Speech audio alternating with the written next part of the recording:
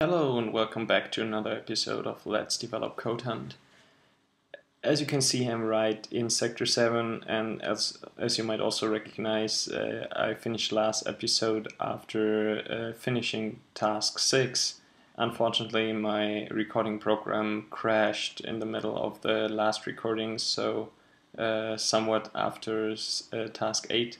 So I'm going to repeat task 7 and 8 now and then continue with task 9 and 10. I try to explain what I did in the tasks to make clear how I arrived at the result. So for the first task, the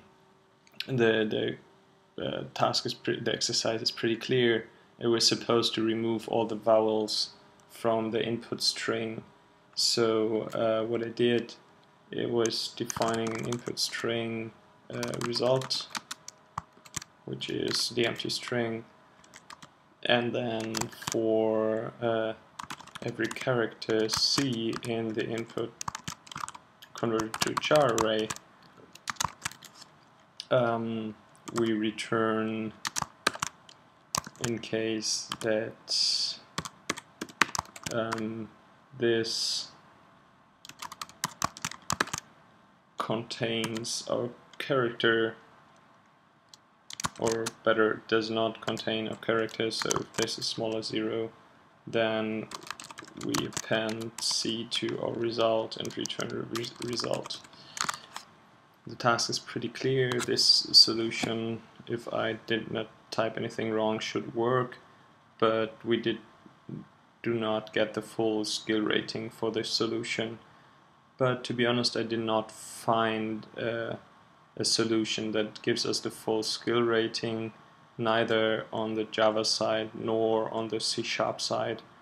Apparently I'm overlooking something, so if you have any ideas, any hints on how to do this better, feel free to give me a hint, drop me a comment, tell me how I can implement this in a shorter way that gives me the full skill rating.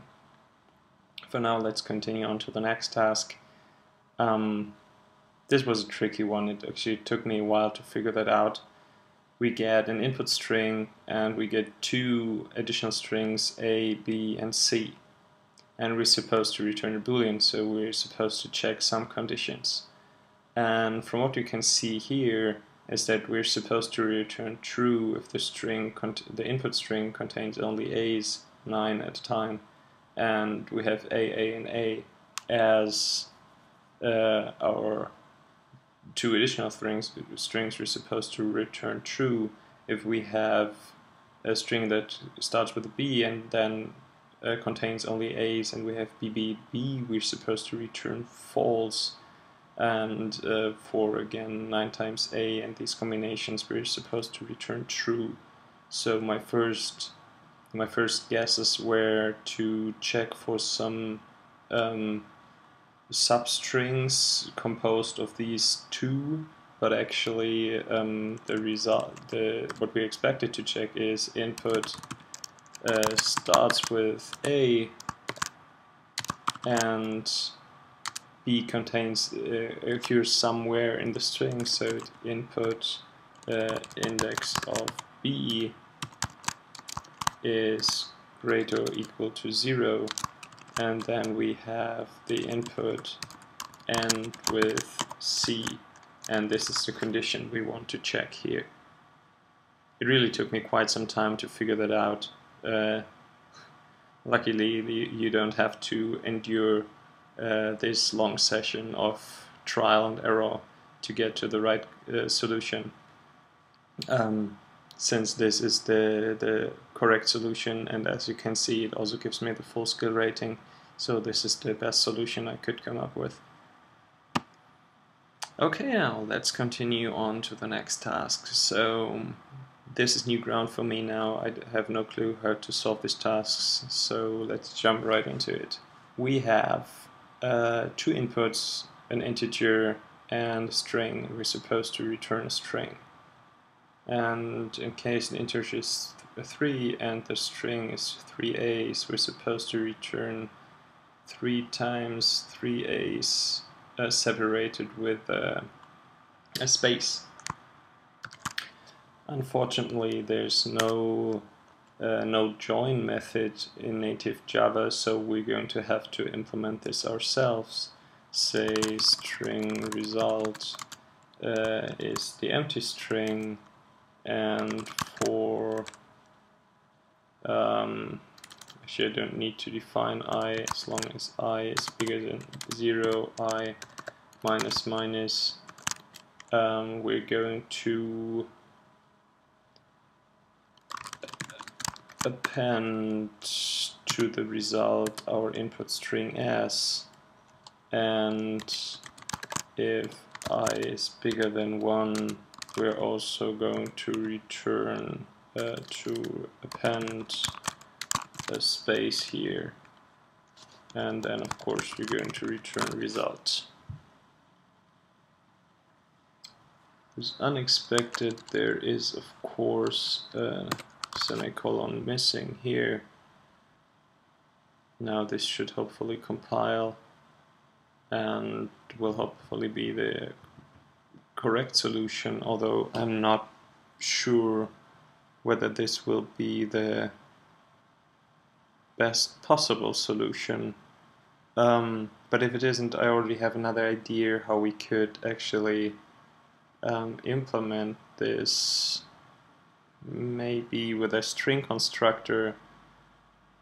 But the string constructor, there's a constructor that takes a number and repeats the input, but I'm not sure currently if this constructor takes a whole string or only a single character as an input. But we'll find out in a second. So what I could do is say new string of string and I, which is string concatenated with a space, and then do a trim and return this one. I'm not entirely sure, but this might work.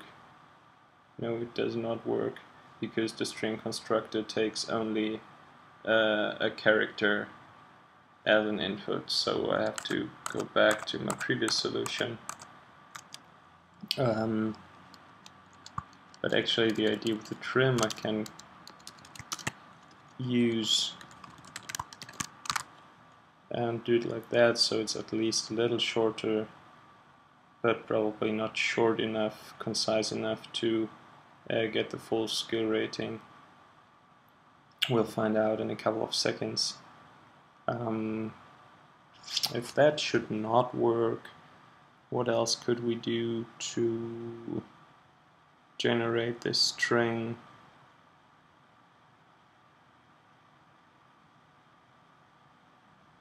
I'm actually not sure what I could do. So since this is taking a while, I'm going to fast forward to the result. And here it is, and funnily enough I get the full scale rating for this solution, so I don't have to bother with finding another more concise solution. So let's continue on to the next task, which is, as far as I know, the last task of this sector. And it tells us in this dual you are printing the letters in the English alphabet. So obviously we're somehow supposed to output the letters of the alphabet with a space between each letter. What I'm not sure yet is how to interpret this t parameter, because it's 1 in this case. Maybe I'm supposed to iterate with the alphabet multiple times, but for now let's just make this a loop. Say int I is 0, I is smaller, supposed to be 26, isn't it? I++, and then just append the character that is a plus I,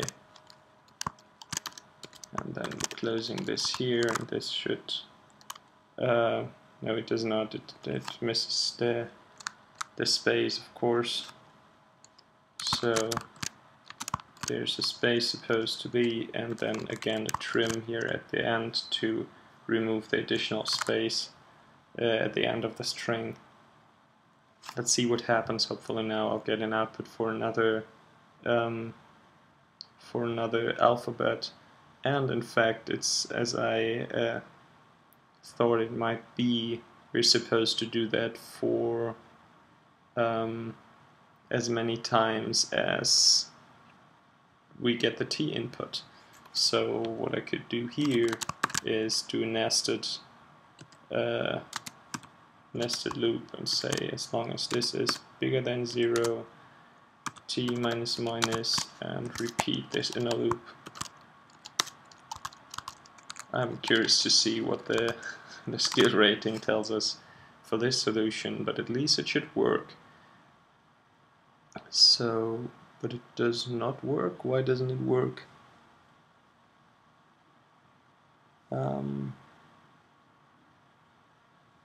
Looks interesting. So in the expected result, there's a Y missing. A, B, C, D, E, F, G, H, I, Y, J, K, L, M, N, O, P, Q, R, S, T, U, V, W, X, Z. There's the Y missing. Why the heck is the Y missing here? Okay, so somehow in the second iteration of the outer loop there's something that went missing. So it's not exactly a suffix that went missing, but the previous thing. And apparently in the first iteration nothing went missing. In the second iteration, actually the last 3, if I count the space, the last 4 characters, but the Z is preserved. So how about doing a substring from 0 to output length minus T times 2, and then appending a Z again. What's happening now? In the first case, this should remove exactly the space and the space and the Z, and then append only the Z again. That should work. In the next case, it's supposed to return, to subtract 4 characters, which is space Z, space Y, and then append the Z. But apparently I did something wrong here. Apparently I did something wrong here because I duplicated I duplicate the Z, so somehow this substring thing is not working yet, and I'm not completely sure why it does not work.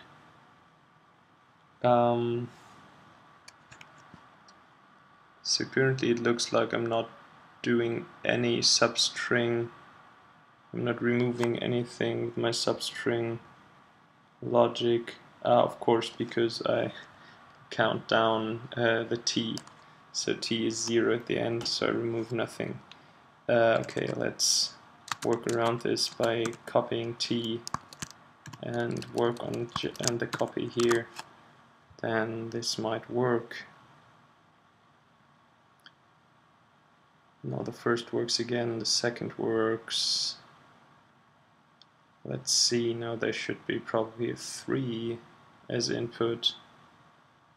No, there's not, because he decided my solution is correct, but it's not that skilled, so let's see how we can pimp this up a little. In fact, since we're computing static output here, I would resolve to say output plus equals A, B, C, D, G, H, I, J, K, L, M, N, O, P, Q, R, S, T, U, V, W, W, X, Y, Z, space. So maybe this is a little nicer now. In C# we could use something like a range here and then do string join, which would probably be a nicer solution, but removing the second inner loop already get us the full skill points for this task. So I'm going to continue, and as I said, this was the last task of sector 7, so this actually completes the strings area, and the next time we're going to continue with the nested loops. I hope you enjoyed this episode. Thanks for watching anyways. If you liked it, drop me a comment, let me know what you think. If you get any other feedback, let me know also. If you want, you can also follow me on Twitter and have a look at the other things I'm doing. See you next time.